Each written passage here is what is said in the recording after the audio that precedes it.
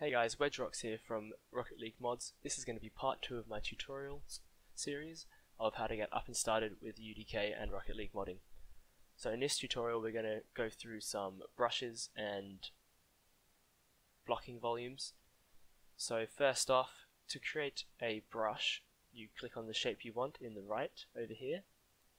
So we don't use the cube because if you use the cube it'll rotate it. So if you try to make a rectangular object, it'll change the rotation and it makes it go all weird. So instead of using that, we can use this. So this one here is it's called a cylinder. If you right click it, you can get the brush builder options. So increasing the Z will change the height of it. The outer radius will mean how far away it is, so how big it gets. So if I go 1024, it's a lot bigger. So if I change the sides, I usually don't change the sides. I'll usually just change it manually to make it any other shape. So if you click hollow, you can also make the middle part of it hollow. So that's pretty cool. If I click build, it'll keep this shape. So I can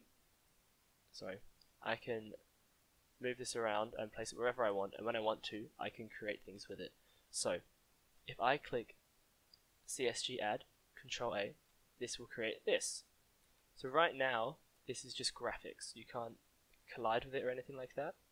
So what you do next is you go to volumes, add volume, blocking volume. So that will make sure that you hit into it. Alright, that's all well and good. So if I wanted to create a square plane or a square shape, I'd move this for starters, and I'd use this tool up in the top left, geometry mode. So I can just put this to the side. If I select this side, move it in, I can create something more like a rectangle. You see? Rectangle. I'll move this one more in. There we go. So this creates some weird sides. I usually just ignore it and it works. So if you now apply, exit, it should keep it that way. There you go. I'm not sure what scaling would do. Yep, see, it keeps the shape, which is good. And then you can do whatever you want with it after that. So that's how I do my rectangular shapes. So say I wanted to then make it a bit shorter, I can just do that. Right, select the shapes, and then once you've done this, you can then go on to create any type of shape you want, really. If you go into volumes, blocking volume, you see it didn't create any graphics. You'll still hit into this, but it doesn't create any graphics with it. To do that, you have to do CSG add. Now, if you look there, anytime there's a line, like an edge, it'll change they're called UVs, so that's why it looks really weird and changes all the time. So most of the time you don't really care, so it doesn't really matter. But if you do care, then you have to figure something out.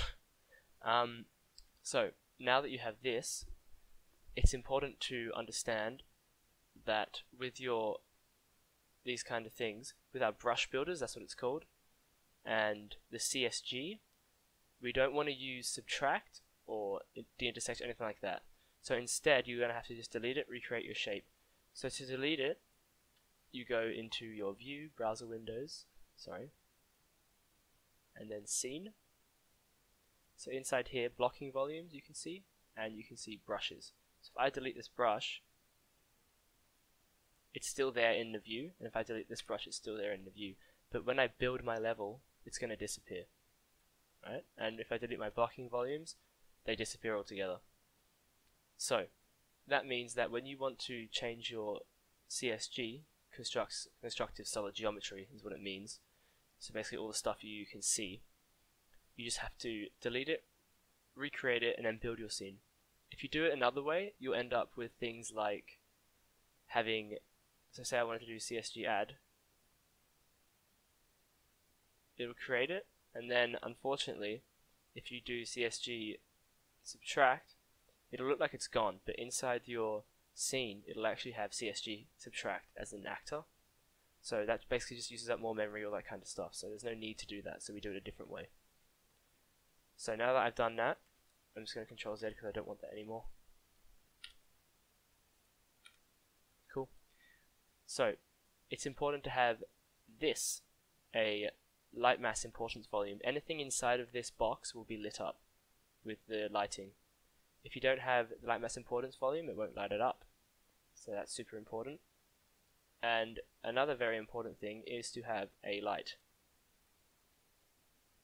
And I also have a skybox. I'm pretty sure this is the light. Yeah. So that's it for this tutorial. Join me again next time.